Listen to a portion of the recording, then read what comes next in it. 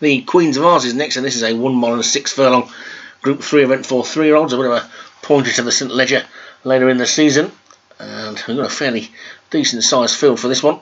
Let's take a look at the full list. Busker Briggs is at the top for Joshua Sutherland. Countrycraft Toss for James Shea. Dilemma for Paul Rhodes. Harrowett Tiddley, David Robertson. Hills Patchy, Dan Hughes. Oath, Craig Beckwith. Old Man McGucket, Leon Van Rensburg. Punto Rasso, Darren Thompson. Treasure Brand, Craig Beckwith. Illusoria Beata, Paul Rhodes. Rake Ross, David Robertson. And Ray-Bans for Craig Allen. So 12 of them in this Queen's Vase. It's raining again, so there's a brief respite from the weather for the Commonwealth Cup and the Coronation Stakes. We're back with the rain again, and away we go.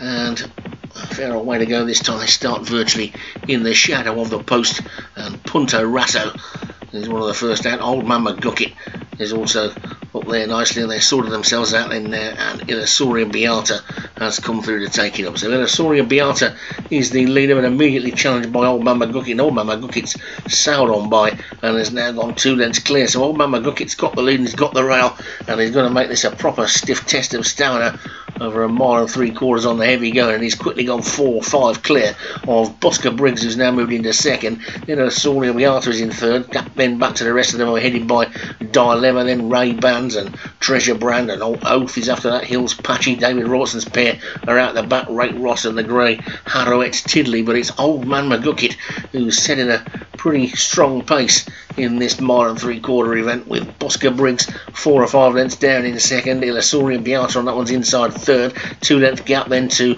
the green jacketed Countrycraft Toss closest to us on his inside.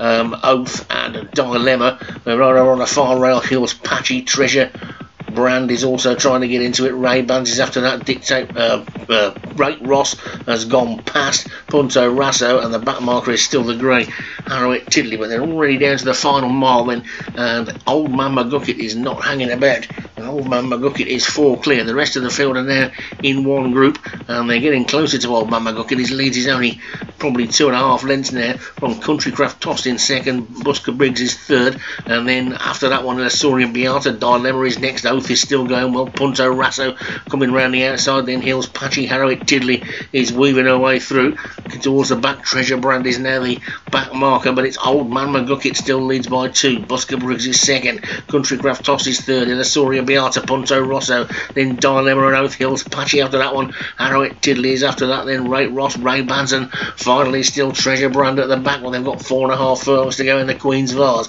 and Old Man McGucket's led pretty much all the way so far, and he's still 2 clear from in second place Busker Briggs. Then comes Punto Rasso third, and Illusoria Beata 4. Countrycraft Tosses after that one, and then Oath, who's now making really eye-catching progress, weaving his way through the field, being chased by Dilemma. Rake Ross, Harrowett Tiddley is coming round the outside, but it's still Old Man McGucket in the lead. Old Man McGucket in front from Oath, who's now second. Punto Rasso, then Busker Briggs. Dilemma's after that one. Harrowett Tiddley is still getting going, and also wide on the track. Hills Patchy and Ray-Bans are coming through with the run. It's wide open this one now as Old Man McGucket gives way, and Busker Briggs goes on. Furlong and a half to go. Busker Briggs immediately challenged by Oath, but up the centre of the track, Ray-Bans has gone on there. It's Ray-Bans into the final furlong. Ray-Bans is in the lead. Illusoria Beata's come through in a second. Then comes Punto Rasso, and it's Illusoria Beata and Ray-Bans. Illusoria Beata asserts, and Illusoria Beata is racing up to take. Illusoria Beata wins it from Ray-Bans. Harrowett Tiddley, then Dilemma after that one, and all the way back to Countrycraft Toss. And Illusoria Beata, who I may have temporarily confused with Oath,